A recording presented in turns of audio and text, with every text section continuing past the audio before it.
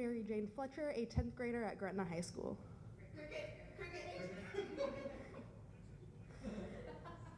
A house wrapped in ribbon with inhabitants that get along perfectly. Well, theoretically at least. There's a calm chaos that comes with life, and 5 people trying to get into a fridge with the mentality that lines are for losers. Have you ever seen a dog with so much attitude that when he's annoyed, his nostrils turn into a train puffing out smoke? Or a 6th grader trying to learn trombone, but across the house it sounds a little bit more like too much Taco Bell? Don't tell him I said that.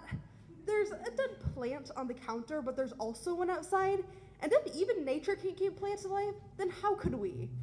And then there's the other one, practically the same, just inverted. A cat perches on the counter, staring and judging, but to her dismay, I judge right back.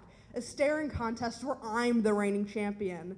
She's not allowed on the table, but to prove her supposed superiority, every time we sit down for dinner, there's a little hair that I need to sweep off. She's my favorite pet, obviously.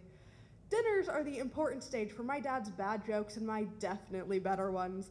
The serving tray of arguments about whether it's pronounced nuclear or nuclear. The arena of all the poking, prodding, and picking we all dramatically perform. My dad, being the lone male in a house of 4 women and a cat, can be found on the receiving end of a lot of that. My mom considers herself a free-range parent, unleashing us from our cages to experience life, or something like that. But my stepdad is overprotective, so I'm the only one really getting released, and this chicken likes her coop. I mean, it practically has a gym in its basement, so who wouldn't? This house cannot survive without its lifeblood, apples, and we don't buy apples absent-mindedly, we buy them with strategy. For me and my mom, at least, as we are proud apple snobs. As red delicious really isn't delicious and would be envious of the apple called envy, my personal favorite. I'd say my dad's parenting style is more orderly. That is, if orderly means a stream of Hamilton songs weaving a constant flow throughout the house.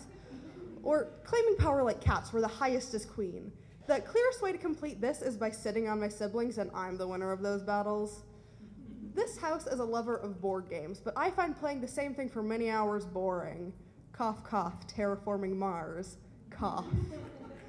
I prefer the quicker games, the ones my parents aren't as fond of. The ones built on deception, like One Night Ultimate Werewolf or Sheriffs of Nottingham, liar at heart.